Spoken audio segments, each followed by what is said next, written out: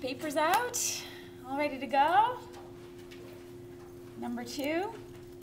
I think I got some feedback yesterday that my quiz was a little too hard, so it's a little easier maybe, but no promises.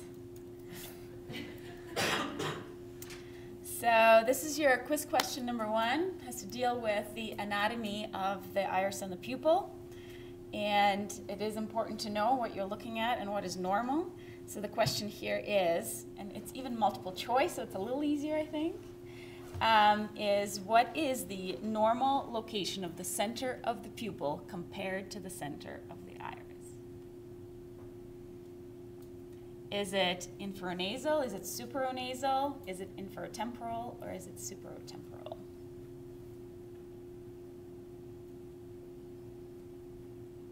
Does anybody know? Man. Hmm? Are we supposed to answer it now, or? Yeah? Well, I mean, did you answer it on your piece of paper already? You got it? Does anybody know? C. No.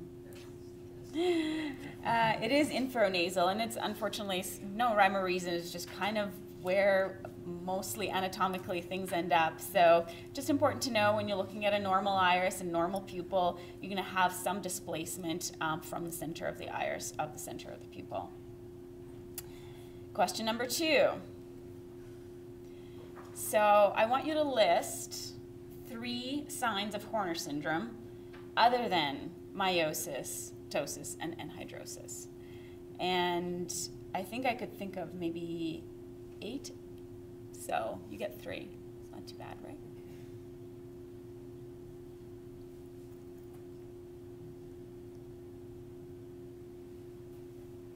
So I'll give you 15 seconds.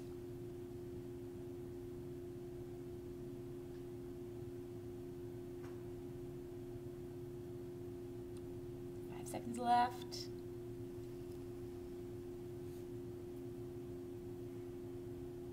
Okay, there we go. You ready? Can somebody scream some out for me?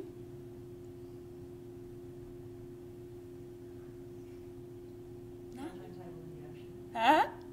Sorry? Conjunctival injection. Perfect, that's a good one. Anything else? Come on. Nothing? Come on, guys. Chris? Can we say associated things with, like, if it's like cavernous sinus involvement? No. No, that's not a sign. Well, What is happening? How about pseudoanophthalmos? That's a really great one. Elevation. What is happening? Your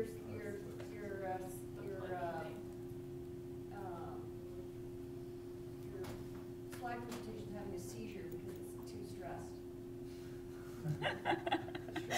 All right, so this is a list, right? So again, ptosis, meiosis, anhidrosis, your classic medical school teaching. You're not in medical school anymore, you're ophthalmologist, so you should have a bigger list of things that are associated with Horner syndrome in terms of the signs. So dilation lag is like your classic thing we talk about with Horner syndrome, so really important to think about that. Reverse ptosis, of course, is associated with the sympathetic innervation of the inferior eyelid retractors, which is equivalent to the Mueller muscle in the upper lid. So it's a reverse ptosis. And as Dr. Warner had mentioned, it gives you an appearance of pseudoanophthalmos. When you do your exophthalmometry, of course, it is not the case. That's why it's called pseudoanophthalmos. But the appearance of the ptosis and reverse ptosis gives you that sunken eye look. The conjunctival hyperemia is really important as well, and that's just related to the removal of the sympathetic tone of the muscle of the vessels. And so a lot of the time, what patients end up being treated for when it's not picked up correctly is for some kind of corneal or dry eye or infection or allergic reaction in the eye because that eye just looks red. So unless you pick up the subtle ptosis and subtle anisocoria, they can end up being treated for anterior segment problems, which are not anterior segment problems. So again, really important to keep in mind when you're looking at somebody with unilateral red eye and maybe some other neurological symptoms. Iris heterochromia is also an important sign. It is traditionally thought of as a congenital Horner syndrome sign.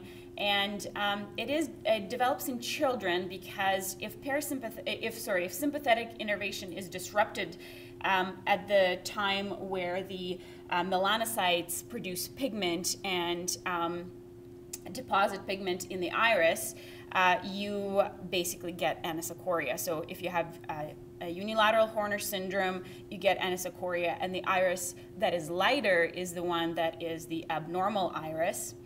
And classically, the timing for that is thought to be probably up to 2 years of age. So there's been some studies done on kind of the development of the color of the iris in children, and up to 2 years is when you can actually have development. So even if you have, theoretically, even if you have acquired Horner syndrome after 1 year of life, then you still could end up with iris heterochromia. Again, abnormal iris is the lighter one.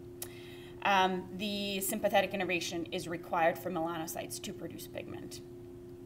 You can get transient increase in accommodation because that's, of course, you just get the parasympathetic drive as your sympathetic drive is impaired. Again, temporarily, transiently, you can get reduced intraocular pressure for the same reason. Has anybody heard of Harlequin sign or what that is, or Harlequin syndrome? What is it?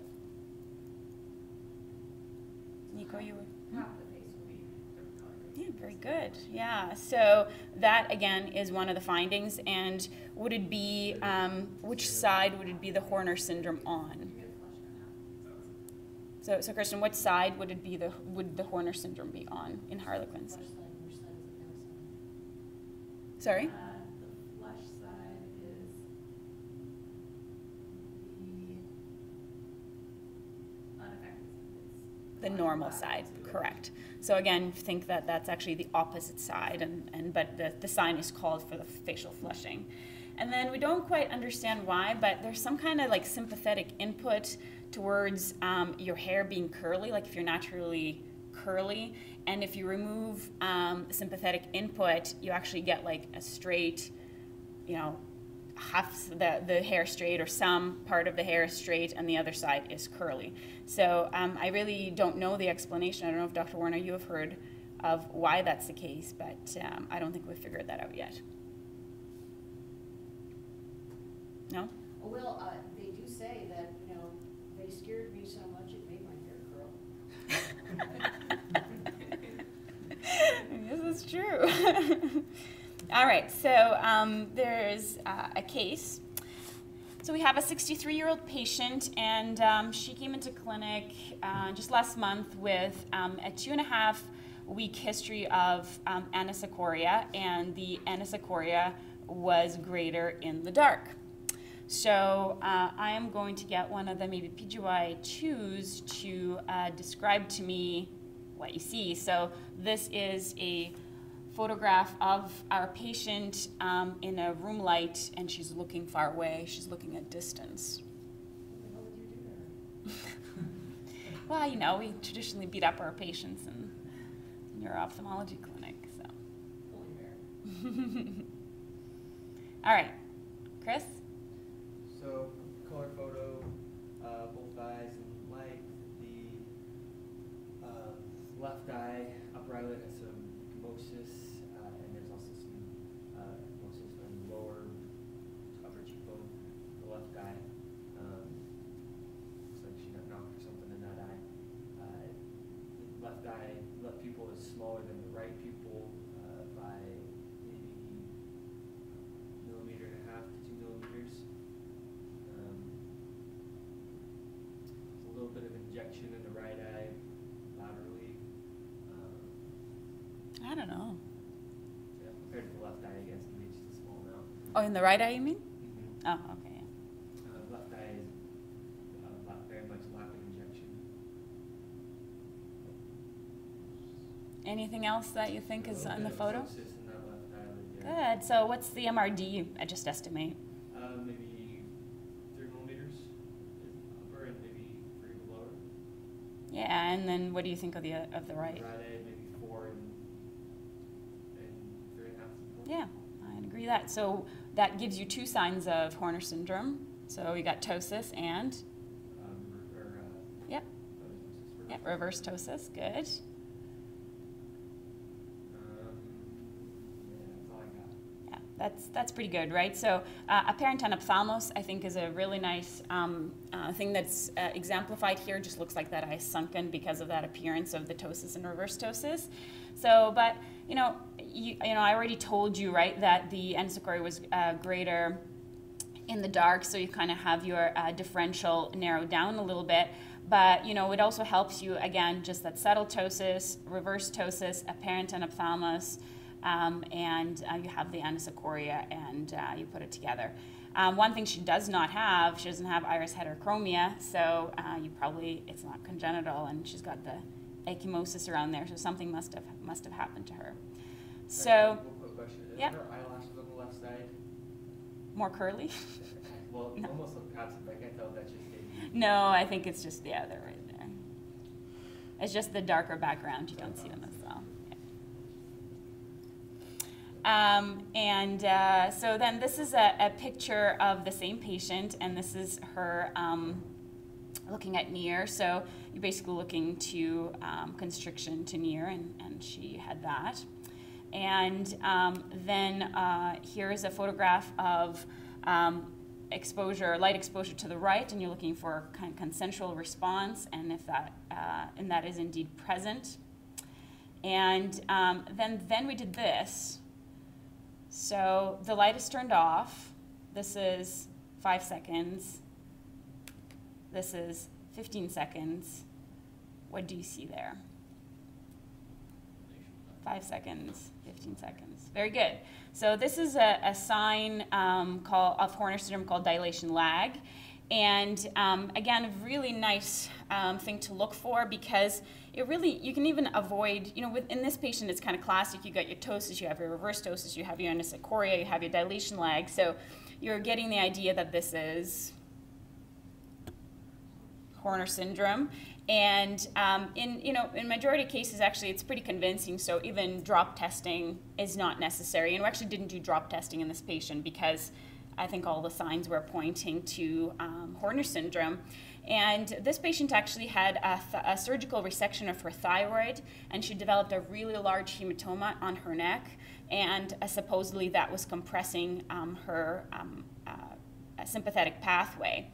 I will have to caution you, I do remember seeing one case in residency where a patient had a tumor resection in her neck, and she developed Horner syndrome afterwards. And it's easy to assume, well, this is just post-surgical changes, nothing to worry about. And this was about probably 6 weeks after she had her resection.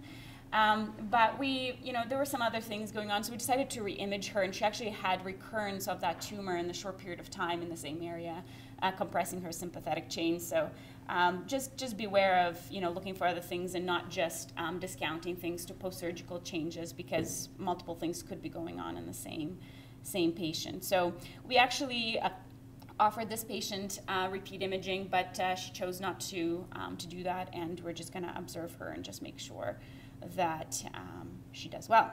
And when was the surgical time compared to the development? Yeah, it was about like 4 weeks ago. Okay.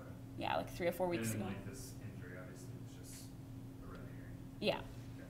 Well, I think this is probably maybe post-surgical or something like that. I don't know where they went into it, but the ecchymosis had no relevance to, well, it had relevance because of what was post-surgical, but it wasn't a traumatic event or anything like that.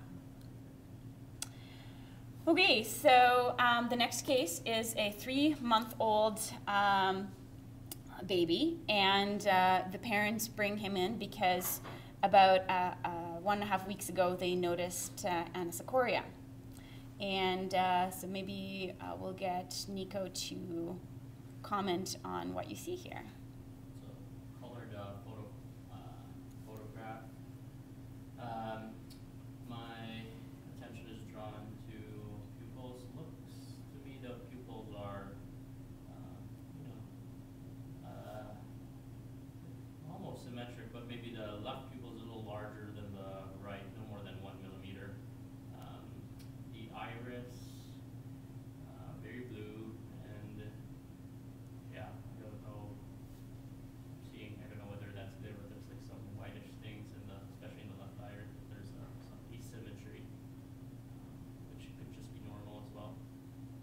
And I always, it's sometimes important to mention pertinent negatives in this case. So what are pertinent negatives in this case? I don't, the upper eyelid seems symmetric, there's no ptosis. Very good. Lower eyelids as well.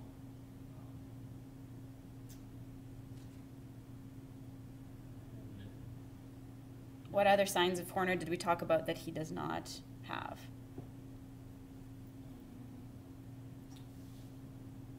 Look at his face.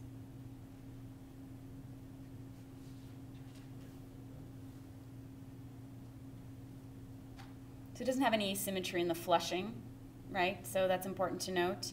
And, stepping back even before you think about something like Horner syndrome, he does have anisocoria. So what's another important pertinent negative that is nicely exemplified with the corneal reflexes in this photograph? Symmetric. Yeah, so they're central and there's no apparent deviation. So presume that this child did have right Horner syndrome, right? Have a little bit of meiosis on the right. Would we expect iris heterochromia in this child? I don't know if it'll show 3 that months. early. Yeah, 3 months. No, so as I mentioned, right, so it usually takes about 6 months for it to become apparent, but up to 2 years sometimes. I guess it depends on the natural pigmentation, right, so of the child. Okay, then this is the room in the light. This is the dark room photograph. Nico? So, again, my attention is drawn to both pupils. There seems to be anisocoria with the left greater than the right in the dark. I see a little bit more asymmetry, maybe around 1 millimeter difference between the two. So I would say it's anisocoria greater in the dark. Yeah, we actually didn't think that it was that different. It was probably less than a millimeter, about a millimeter or so or less, and it was relatively symmetric, and we're comfortable because there was no ptosis, no other concerning findings. So we are going to be watching this little guy, and we thought he had physiologic anisocoria.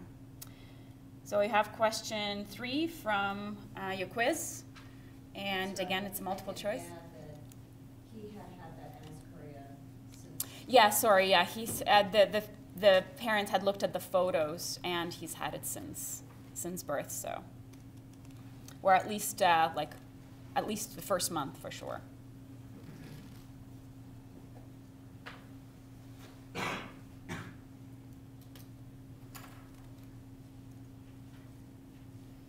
All right. What's the answer to this one?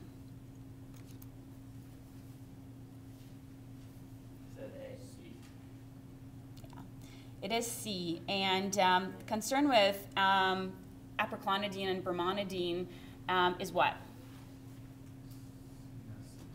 Yeah, CNS suppression. So we really do not like to use any of the derivatives in children, and depends on kind of the source you look at. Some sources say even up to 8 years of age. Majority of sources say maybe 2 years of age, and after that it becomes relatively safe. But it just has to do with CNS penetration of both drugs in children as compared to adults. So do not give brimonidine or aproclonidine to children. Cocaine is actually safe in children for testing. Until what age? When is it safe to use aproclonidine? So like I said, so most sources say about 2 years, but some say up to 8. So I would just avoid it in children if you have access to cocaine in general.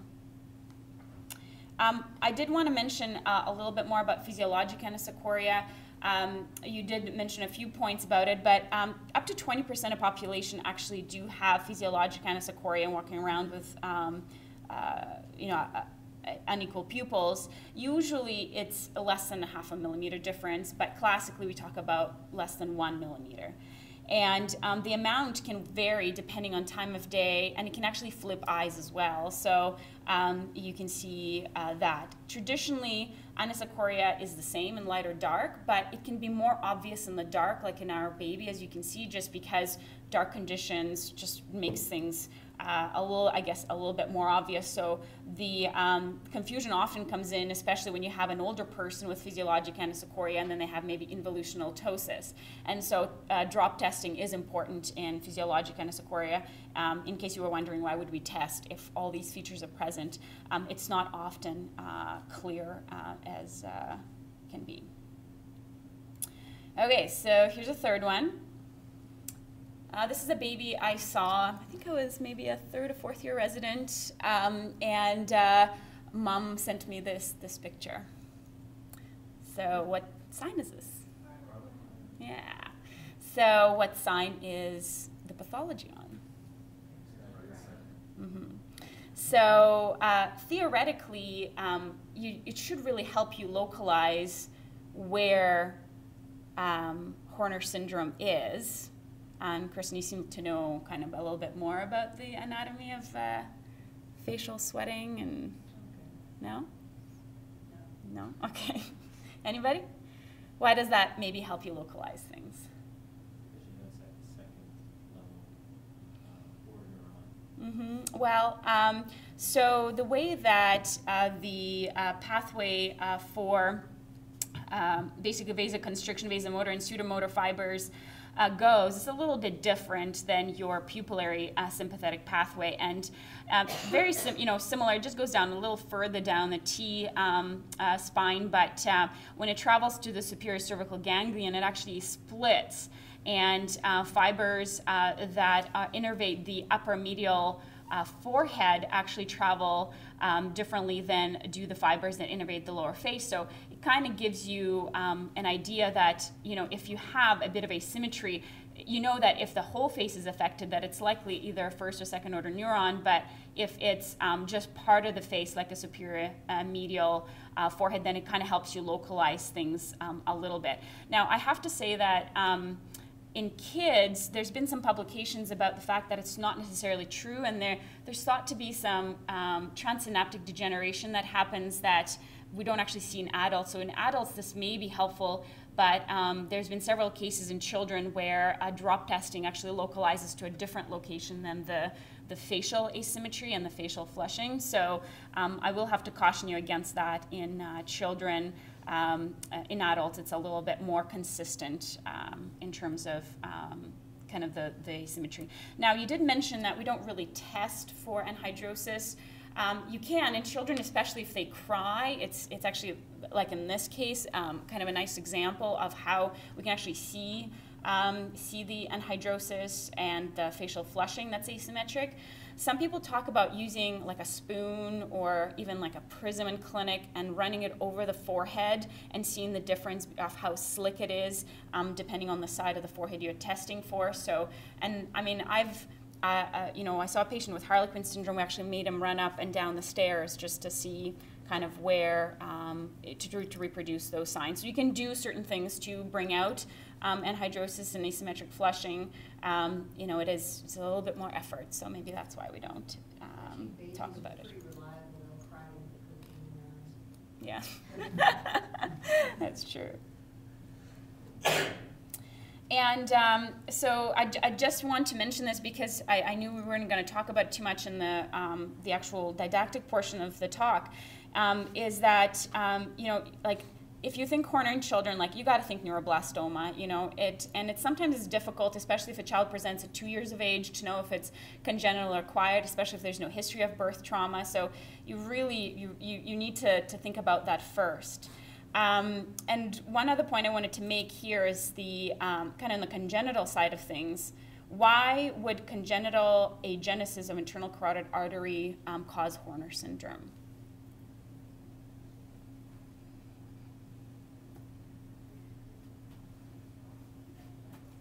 Where does sympathetics go? You need that to kind of guide. Correct. So if you have developmental agenesis of the internal carotid, you're just not going to have your sympathetics travel to that area. So just again, connection between what your causes are to the anatomical understanding of the pathway are really, really important. Okay, so maybe Lee, do you want to describe this one? 3 minutes. So there's. Well, you know what? Actually, we're going to go to this. This is one other thing that we did not cover that I wanted to cover today. This is a second problem. It's something that's clinically observable in the slit lamp, and when seen, should suggest parasitic. Yeah, it's showing the same thing, isn't it? Now what you read that it was to light stimulation. So I know he's telling you what is going on, but I did want you to. Now what the application of all the ear response. At minute 201 is really good. No, I'm not. I'm going to show you this. What is he showing you that there? That's a very good example. So the patient is basically looking at near, evoking a near response. So what's happening there? Dilation there. No. Well, later, but sorry. So he tries light first. That doesn't work. Then he tries near response, and that constricts the pupil. What's that called? Sorry? Yeah. So light near dissociation. How slowly it's moving. Yeah. So light near dissociation. So this is your quiz question 4. And what I want you to do, this is a little bit of help for you, but I want you to name an anatomic site and then etiology of causes of light near dissociation. And I want you to name 5 of those.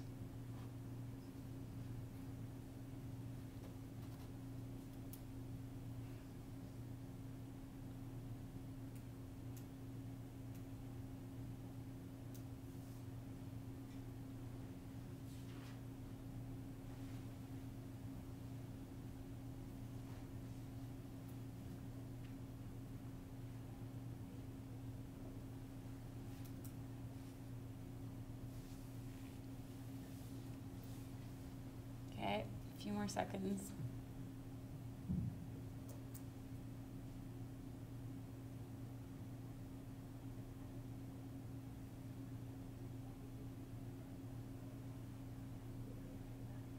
Okay, ready? Not really. All right, so the first site, of course, is retina. So if you have severe retinal damage, that can give you light near dissociation because of the input effect. Short posterior ciliary nerves get affected in either PRP or peripheral neuropathies of different kinds that can give you light near dissociation. As Nico had nicely explained, Addie's pupil site of pathology is ciliary ganglion, so you need to know that. With cranial nerve 3, aberrant regeneration can be a cause of light near dissociation, for example, when adduction is coupled with meiosis, etc. So that's important to know. Argyll-Robertson pupils localized to the tectum of the midbrain due to the inflammatory effect. And then, we've seen a few cases of dorsal midbrain syndrome that are due to either tumors or hydrocephalus or other compressive things. And quiz question 5 is 2 systemic findings in Addie's pupil. This was covered, so we should know that.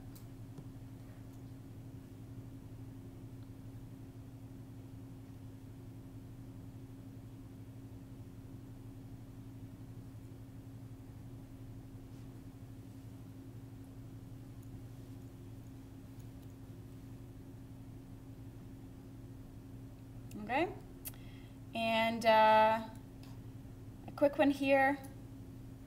This should just be a quick look. What's this? Can somebody describe the photo quickly? Maybe Lee. Sorry, I took away your chance, so that's a chance to redeem yourself. And what's this sign called? Like the toothpick sign or the Q-tip sign? Why is that there? Correct. So he's trying to elevate the lid. Eyes down and out. You have anisocoria as expected. So as Nico quickly mentioned, you need to image this patient. And this is the last one here. And this is a patient here that has anisocoria that was greater in a lit room. And this is him right here. And this is him after installation first of dilute pylo and then second of 1% pylo. So what's your diagnosis here? Okay, I'm always running out of time, but these are your quiz questions and those are your points. And I will collect the scores.